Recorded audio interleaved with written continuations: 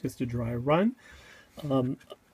I printed out the ends, and then I lapped them. I'll show you a photo of how I did that on the lathe at low speed so as not to melt or deform the plastic end cap here that was printed, using a little bit of rouge and a ball, actually this ball that has already been mounted, drilled, and tapped for a 632 stud.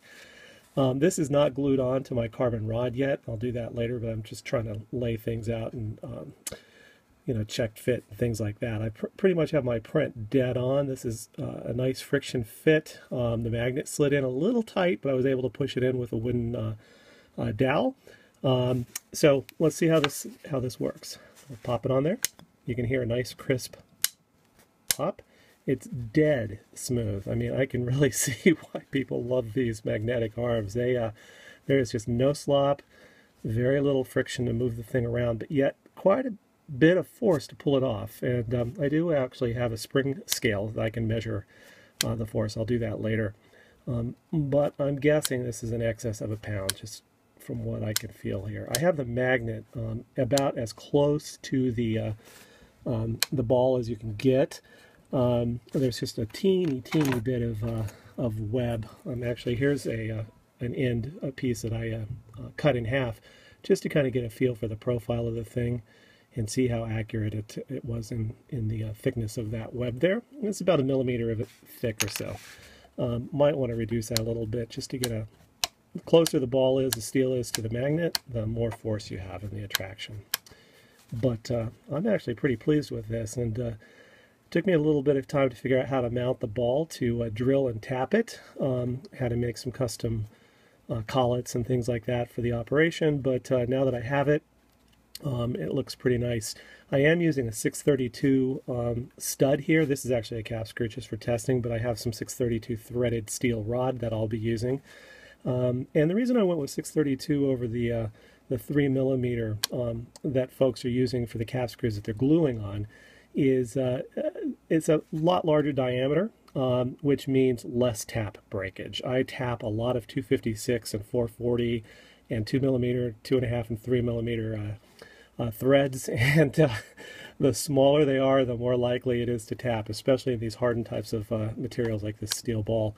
So by going up to a 632, less likely to break the tap. I can tap faster, and I'm also drilling the tap hole a little bit oversized.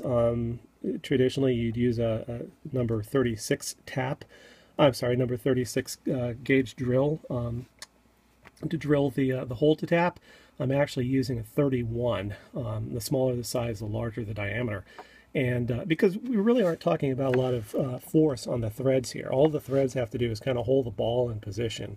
A little drop of Loctite on there when I put the final stud in will be fine. And then I have these cool little, where is it?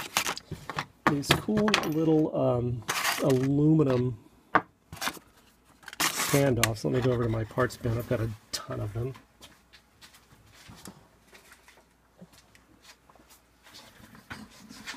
You can kind of see it here. This one is 1/8 of an inch long. This is actually for a 440. I'm going to order some for a size 6 hole in the middle.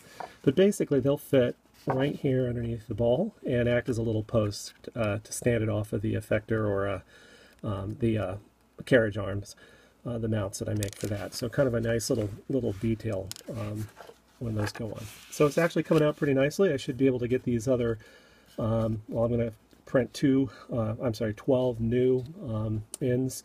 I've got all the carbon rods, I've got all the balls.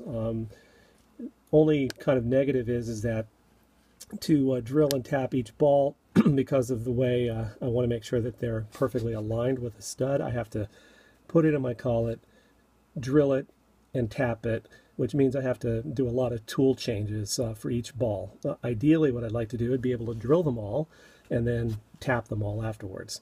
And I think I'll be able to do that. That would save a lot of time switching tools back and forth. So I'll have to give that a shot. Anyway, that's it for now.